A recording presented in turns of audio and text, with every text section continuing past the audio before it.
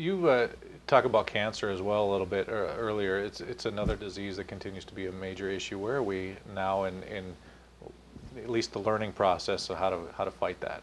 Well, I think we're doing much better with cancer in terms of its therapy, because we've taken an approach which looks at subsets of particular cancers and identifies them as whether they're genetically driven or environmentally driven primarily.